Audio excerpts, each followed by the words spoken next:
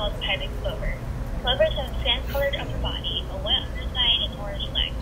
Unfortunately, due to habitat loss, nest disturbance, and predation, these birds are endangered.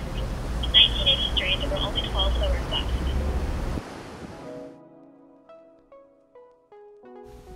Plovers live in wide, flat, sandy beaches with very little vegetation or grass.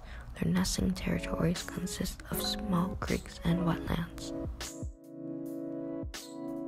Plovers dive mainly insect spiders and crustaceans. During reproduction, the female lays 4 eggs in a small shallow nest lined with pebbles and broken shells. Both the father and the mother care for their eggs and chicks.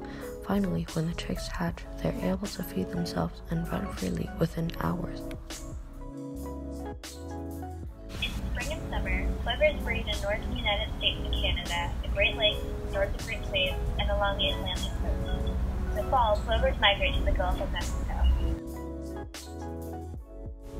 Plovers are endangered due to the following reasons: habitat loss/degradation due to commercial, residential, and recreational developments, nest disturbance due to changing water levels from dams and water control structures, and predation from other animals. When humans disturb the nest, the parent birds are forced to abandon it.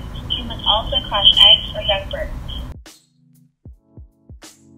House plovers, you can learn more about piping plovers, how the destruction of habitats, about the loss of plovers and other endangered species.